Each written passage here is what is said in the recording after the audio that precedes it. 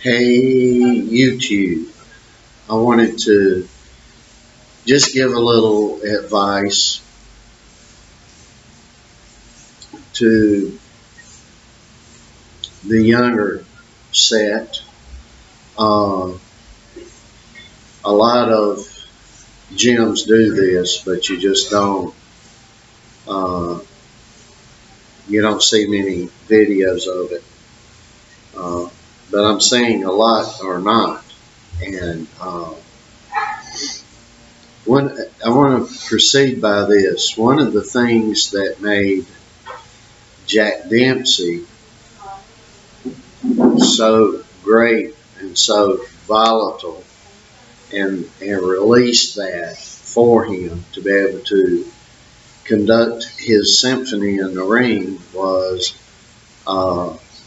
sparring against much bigger, heavier, stronger men that he could unload on more. And it is beyond me why I am seeing guys of the same size and same weight constantly sparring one another.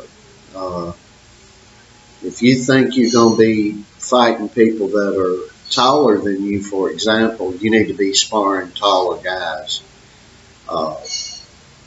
Whether they're bigger or way more or what have you, or way less, because it's going to work it. And we do a lot of sparring, or have done. We haven't been doing a lot of sparring here lately, but we spar with, I'll take a smaller guy and put him in with Joe and just say, tell the smaller guy, try to unload on Joe, hit him as hard as you can. And then I tell Joe, don't hit him back, and you move.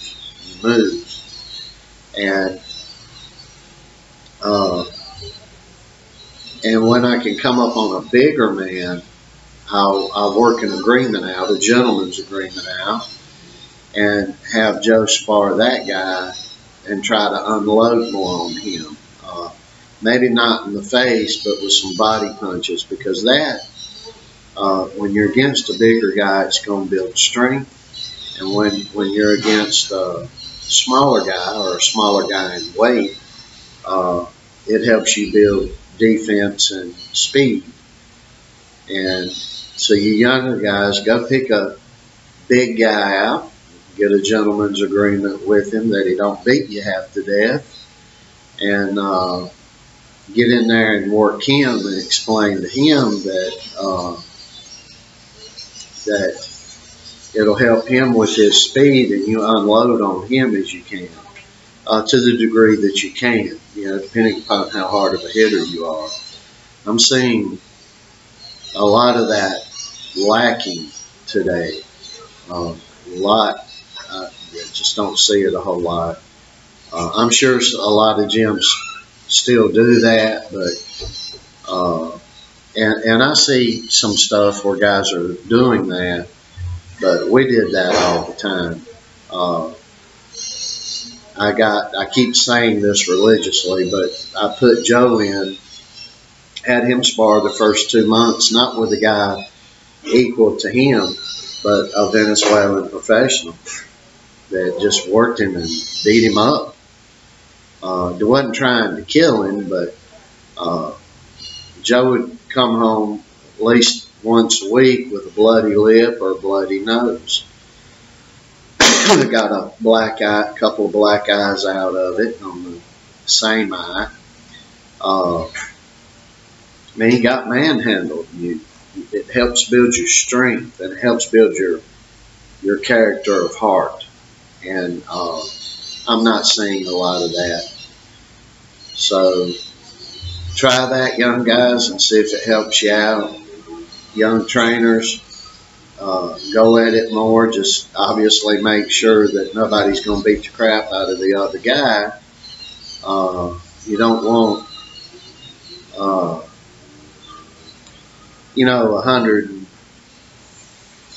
198-pound man beating the crap out of a 110-pound boy.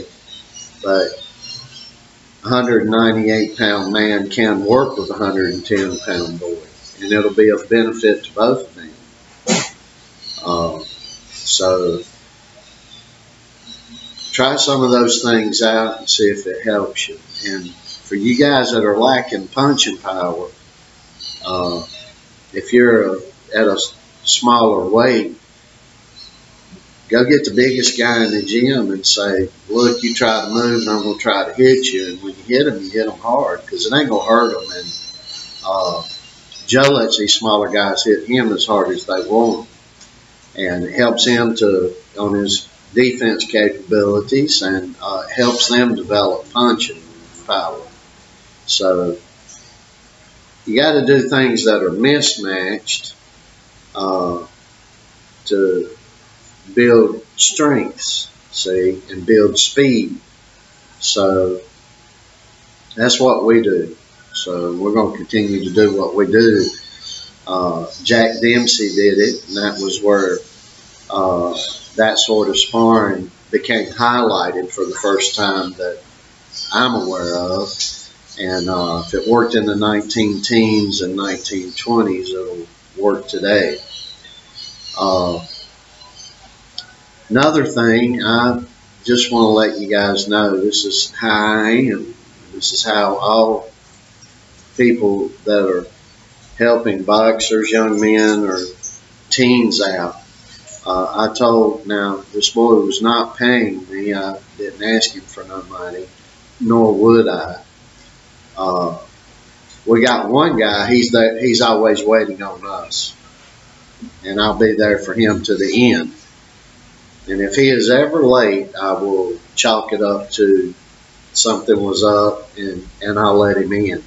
But with me, if you're 1 minute late, you come strolling in. If I tell you at 3 o'clock in the afternoon and your backside just crosses the threshold of the door at 3 p.m., you're late. You need to be in the gym prior to 3 o'clock and have whatever gear you need, whatever, not come in there at 3 o'clock to change clothes. So that's the way I operate. So anyway, this kid, he really wanted me to train him, and I told him, I gave him a couple of rules. And one rule is be here prior to the allotted time that I gave him. And I said, if you're 1 minute late, if you're not in here and ready right at, and it was 2 o'clock, I said, I'm going to turn you away. And I did. I certainly did. Because what they come in 16 minutes late, didn't he, Joe? And I turned him away. And he was shocked. And he had a friend with him, because I told him if he wanted to bring a friend, he could bring a friend. And I'm trying to help these guys out, and they're kind of wannabe juvenile delinquents, but not quite that qualified to be that bad. But boy, they're trying at it, although not succeeding very well. But he said, I was waiting on my friend. And I said, well, you had better not wait on anybody anymore. And that's exactly the way I told him. I said, waiting on him ruined it for you. I said 2 o'clock, and I meant 2 o'clock. And I meant be in here and be ready at 2 o'clock. Your ass needs to be waiting on me. And I'm doing you the service here. You're going to be waiting on me. So there's no exceptions to that. Zero exceptions. And I told people that have worked for me over the years that the only, I look down first day with a guy and do like that and say, you know what, this is my watch. And I'll say, and this is my standard thing. You might not be able to have such an amount of control after you get to work with what happens. But the one thing you can control more than anything is getting to work on time. So I had a zero tolerance policy even for that. Even if I was stressed and behind on something and needed somebody, they come strolling in a minute late. And now I would keep that within reason. If a guy's on time and at work early every day for months, and then one day he's not, you work with that fella. But somebody that's just started work, no, I wouldn't do that. And I never fired nobody for not being there on time. I don't think I did. Not to my memory right now at this moment. But I would, whether I was behind and needed the help desperately or not, they come pulling up 1 or 2 minutes after the time, I'd say, you can go home. What? What are you telling? I'm like, yeah, go home. You ain't working and you ain't getting paid today. And it sounds vicious in this easily offended society. It sounds like, oh my God, you're such a bad person. But there are certain things you have to have order to, and you can work with a young person, but they've got to have that discipline. They've got to have discipline from the moment they're with you. They need to be on time, in there, waiting on you, and to the moment that they leave the gym, or at least with me, with anything I do, you're going to be there on time, and you're going to give 100% as best you can your attention to me, and you're going to be dead dog serious. I do not put up with laughing or joking. Now there are spots during that there's a little bit of joking, but not while I'm talking. And if I ain't laughing in on it, it don't happen. It stops, right? So even if I go to the bathroom and there's some laughing, when I come out, it gets awful serious. Just like that. And you gotta carry yourself like that when you're dealing with young men, and everything needs to be very serious and orderly and disciplined and structured. There's no other way to do anything, or you're going to produce a punk. You're going to produce somebody that little ounce, he may be a champion 10 times over, but he'll come up on that adversity that he can't handle, and he needs that much more, and he won't be able to give it. He won't be able to search within himself. He won't be able to listen to his corner correctly. That has his best interest at heart, that will help him over that hump. So this Marine Corps up in around me, as you should, you come in around me and every day is your first day at Paris Island, South Carolina, in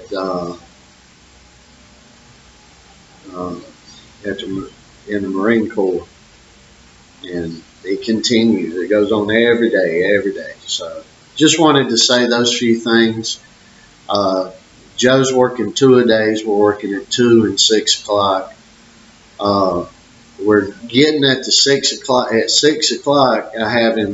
We're doing bag work, speed bag work, heavy bag work, shadow boxing, reflex bag work, pad work, all sorts of stuff. All the calisthenic type stuff we're doing at 2 o'clock in the afternoon, and going from about 2 to 2:30 to 4, and then we get home, and in between 6 and 6:30, we'll go back and hit it again.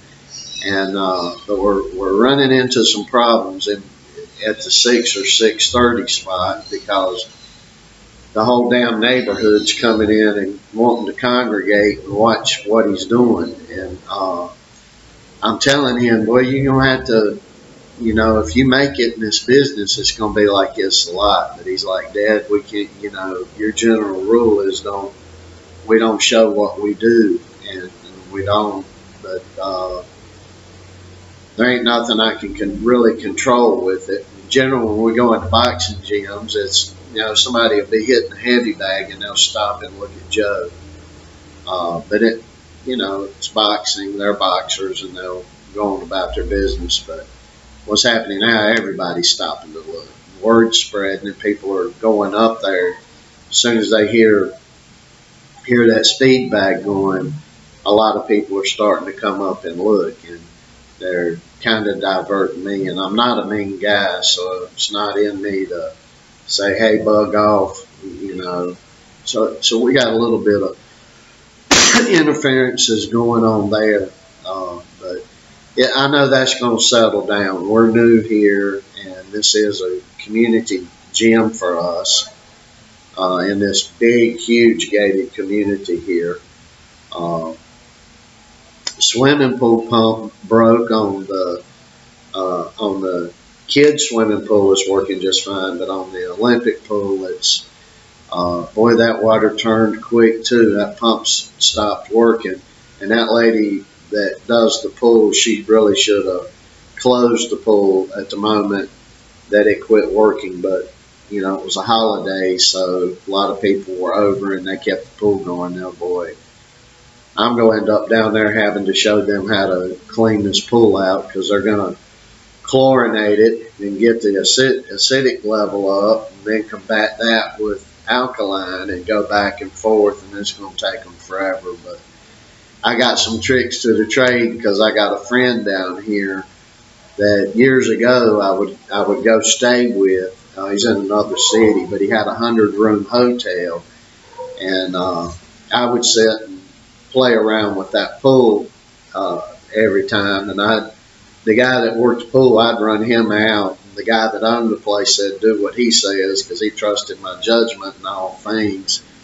And so I come up with a whole lot of tricks. And back when, yes, I was 13 years old, one summer I worked in an apartment community, and a real old guy showed me how to and taught me some swimming pool maintenance that summer. And I went back several times. So I think I worked there the last year that I worked there. I believe I was the summer when I was just turned 16. And that old man knew every trick in the book, boy.